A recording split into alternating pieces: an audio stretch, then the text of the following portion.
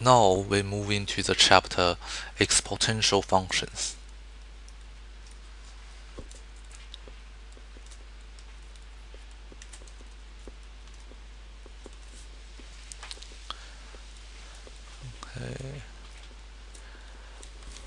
An exponential function generally looks like this. Say y equals to a number a power of x, okay, where x belongs to R is the domain. Is when we have a variable as a power, we have a exponential function. For instance, y equals to 2 power of x, which is a exponential function. Y equals to 2 power of x plus 1. Okay, when we have a variable or a function as a power and a constant base, we have an exponential function. Okay, sometimes y equals to 10 power of x is exponential function. Also, in most of the cases, you will say y equals to e power of x. Here, e is a special number, just like your pi. They means the different thing, but they are a special number.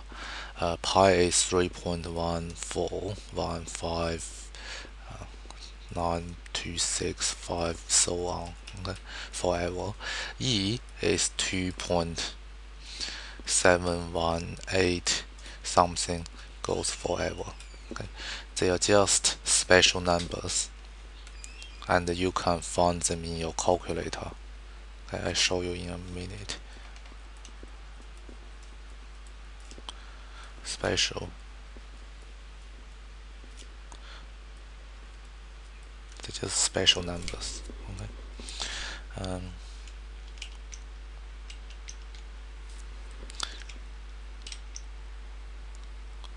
Okay, in your calculator. Okay, what's happened? We go to main and click on the keyboard. We go to math. We find your e there. Okay, and it's equals to 2.71828 something. Okay, basically this is your e, just a special number. And okay,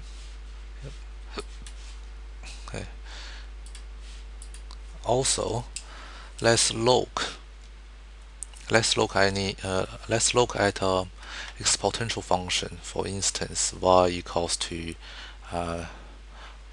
2 power of x here. Okay. And in exponential function, we call number 2 here as the base. Okay, because well, and the power is the variable. Okay. So, for instance, if I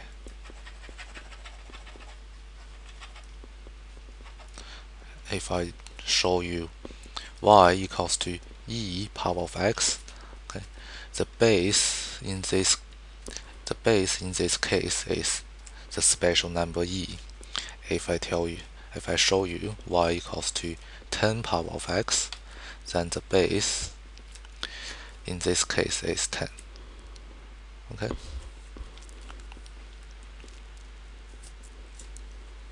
And okay. Now let me do some year 10 revision on your exponential graph. Okay, like year 10. Basically, this is your year 10 stuff.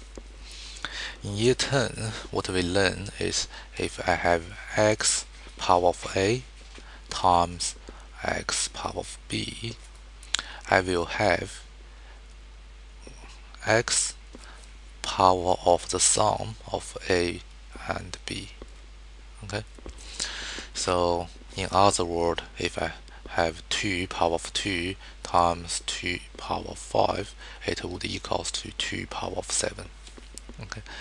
Also, if I have 2 power of a divided by x power of b, I will have the simplified form of x power of the difference between a and b. So it's a minus b. Okay. Also, if I have a power of x power of a bracket and power of b here, okay, it will equals to x power of a times b.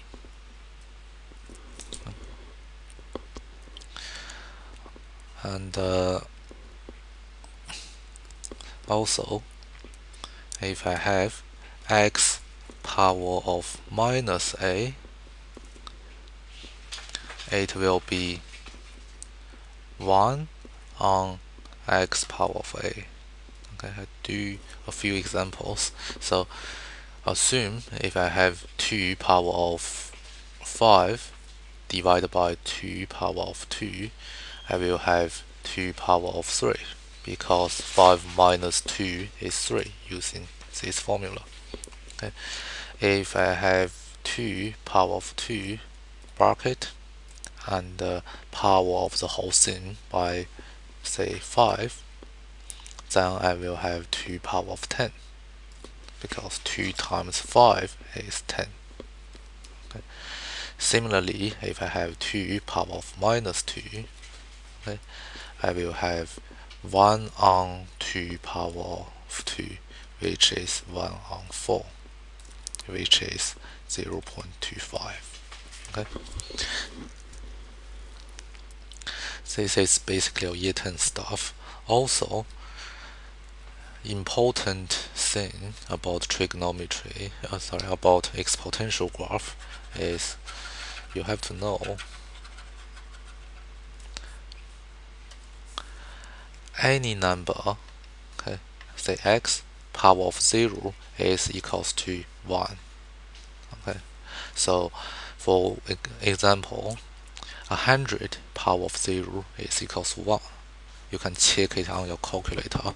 Or 0.01 power of 0 is equals to 1. Also, even a minus number, minus 20, okay, power of 0 is going to be 1. Okay, so basically any number power of 0 is equals to 1. And okay, this is very important. Okay.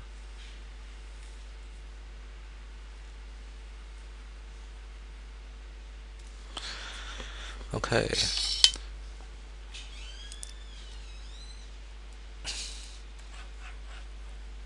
Now let me show you the graph of an exponential graph. Okay.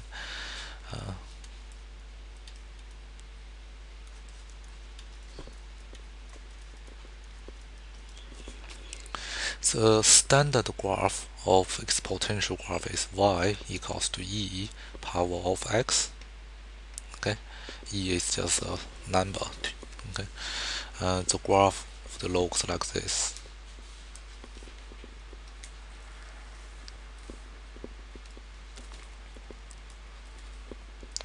Okay, when x is 0 and the y value is always 1. Okay, and the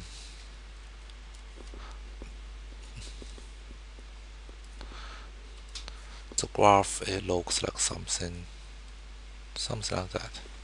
Okay, and it keeps going to infinity, and I have an asymptote at the horizontal x-axis. So when y equals to 0, there is asymptote, and y equals to e power of x belongs to r. Okay. the y-intercept is 1. This is the standard graph of exponential function.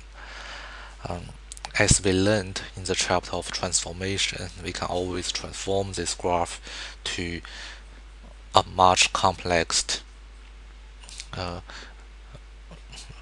we can always sketch the exponential graph, any exponential graph using the standard graph, and I show you in a minute. But the most important thing is here in an exponential graph, e power of x or anything power of x cannot be 0 because there's asymptote. As the number x decreases, it approaches the asymptote, but the function never reaches the asymptote y equals to 0. So anything power of any number cannot be 0. Okay. Now let me do an example on sketching trigonometry graph. Okay.